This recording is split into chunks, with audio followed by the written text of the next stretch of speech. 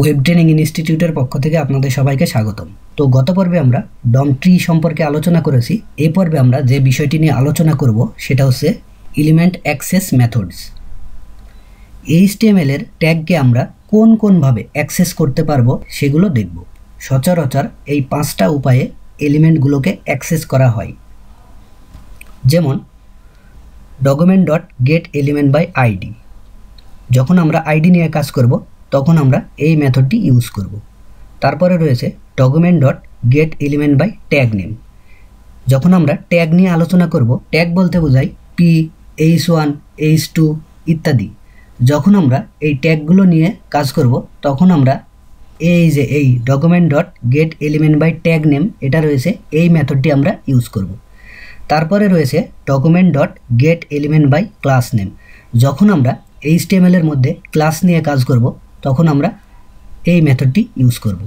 তারপরে রয়েছে document dot query selector. যখন আমরা CSS নিয়ে কাজ করব তখন আমরা এই মেথডটি ইউজ করব। এই যে ডকুমেন্ট ডট কুইরি সিলেক্টর, এই মেথডটি ইউজ করব।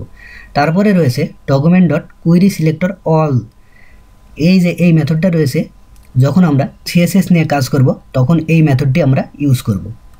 আরেকটা বিষয় লক্ষণীয়, এখানে আপনি চাইলে ডকুমেন্ট এই কথাটি বাদ দিয়ে স্পেসিফিক নোডের জন্য বা এলিমেন্টের জন্য অন্য কোনো নাম দিতে পারেন। ডকুমেন্টের অর্থ হলো পুরো কমপ্লিট ওয়েব পেজের জন্য। পুরো ওয়েব পেজটাকে সার্চ করবে এই ডকুমেন্ট দ্বারা। এটা জরুরি নয় যে শুধুমাত্র ডকুমেন্ট এই কথাটি লিখতে হবে, আপনি চাইলে অন্য নামও ইউজ করতে পারেন। তো এখন আমরা যেই মেথডটি দেখব document dot gate element by ID, এই মেথডটি আমরা দেখব। তো চলুন আমরা এই মেথডটি দেখে আসি।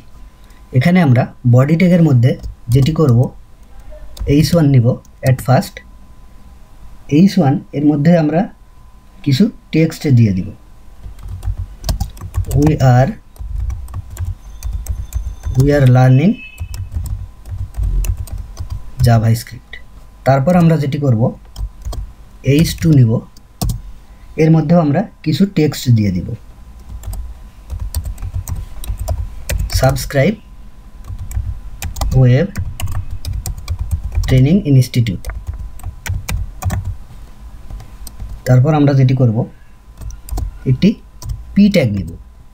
এই পি ট্যাগের মধ্যে আমরা একটি আইডি দিব। আইডি ওয়েব, আইডির মধ্যে আমরা যেটি করব, এটি টেক্সট দিয়ে দিব। Hello web training institute. তারপর আমরা আরও একটি পি ট্যাগ নিব। এই পি ট্যাগের মধ্যে আমরা আরও একটি আইডি দিব। আইডি দিব আমরা ফাইন্ড এই নামে, বাই ওয়েব ট্রেনিং ইনস্টিটিউট। এখন আমরা যেটি করব, এই স্ক্রিপ্ট ট্যাগ রয়েছে, এই স্ক্রিপ্ট ট্যাগের মধ্যে আমরা এই মেথডটি ইউজ করব। Document dot gate element by ID, এই মেথডটি ইউজ করব। তো প্রথমে আমাদের যেটি করতে হবে, document dot gate element by ID. আমরা এখানে কি নামে আইডি নিয়েছি? ওয়েব নামে, ওয়েব। এটা অবশ্যই একটি ভেরিয়েবলের মধ্যে স্টোর করতে হবে, var result equal to document dot gate element by ID. এখন আমরা যেটি করব, এটা স্ক্রিনে প্রিন্ট আউট করব, ডকুমেন্ট ডট রাইট এই মেথডটির মাধ্যমে রেজাল্ট। তো চলুন আমরা এটা স্ক্রিনে দেখে আসি, আমাদের স্ক্রিনে কি শো করছে। এখানে দেখুন বলছে অবজেক্ট HTML প্যারাগ্রাফ এলিমেন্ট। ডমের যে প্রত্যেকটি এলিমেন্ট রয়েছে এগুলো প্রত্যেকটিকে অবজেক্ট আকারে শো করবে। তো এখানে দেখুন প্যারাগ্রাফ ট্যাগের মধ্যে রয়েছে একটি আইডির নাম রয়েছে ওয়েব, এর মধ্যে কিছু টেক্সট রয়েছে। তো এখানে দেখুন, এখানে শো করছে অবজেক্ট HTML প্যারাগ্রাফ এলিমেন্ট। এই যে আমরা এই প্যারাগ্রাফ এলিমেন্টটা নিয়েছি, ঠিক এটাই আমাদের ওখানে দেখাচ্ছে। তো এটা আমরা এখন যেটি করব, কনসোলে দেখব আমাদের আউটপুট কি আসে। console.log result. তো চলুন এটা আমরা কনসোলে দেখি আমাদের আউটপুটে কি আসছে। কনসোল, এখানে দেখুন পির যে আইডিটা নিয়েছি এখানে আইডিটা দেখাচ্ছে, এর মধ্যে যে টেক্সটটা নিয়েছি এই টেক্সটটাও এখানে দেখাচ্ছে।